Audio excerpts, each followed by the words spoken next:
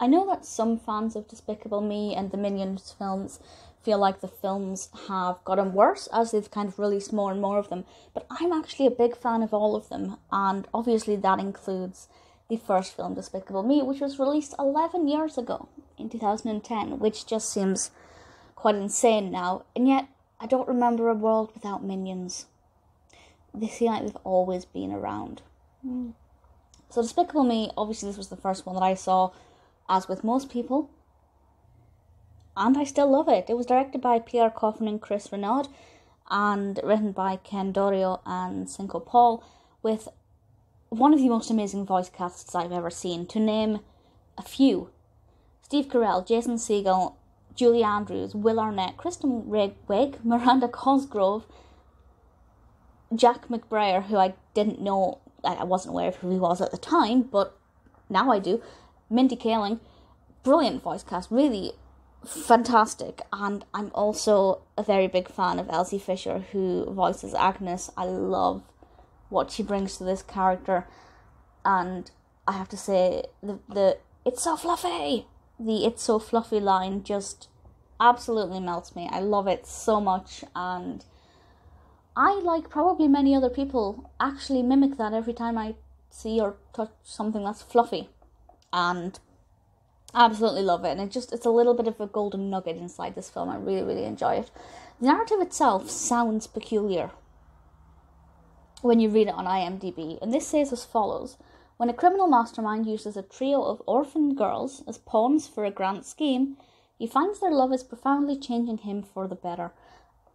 Now, the words criminal mastermind and grand scheme pretty prominent here. Steve Carell voices Gru, and Gru is not the nicest of people.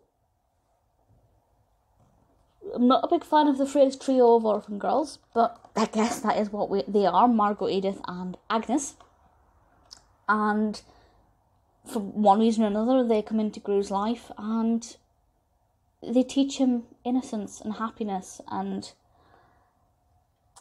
I think they do that in a way that doesn't necessarily completely rewrite Gru as an individual. I always felt like he still retained the parts of him that made him who he was, but obviously there's some really good character development there.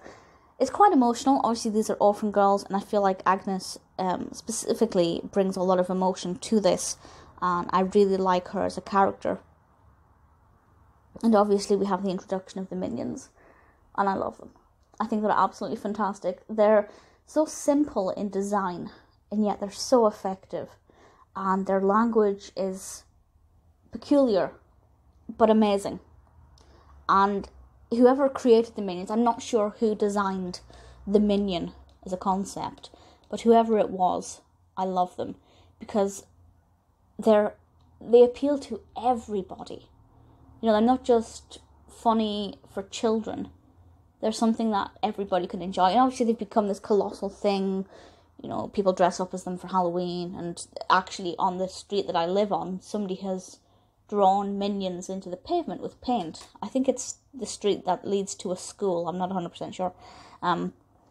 So they're everywhere. Absolutely everywhere. Absolutely love this film. It's brilliant. I like the second one. I'll discuss it at some point. Obviously the second one's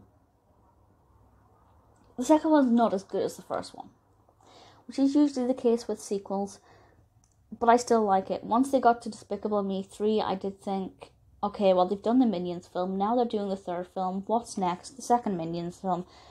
It feels like it's going to go on forever, and I think at some point it will start to reduce in quality, but at the moment, I'm still very much enjoying it. I'm enjoying this film.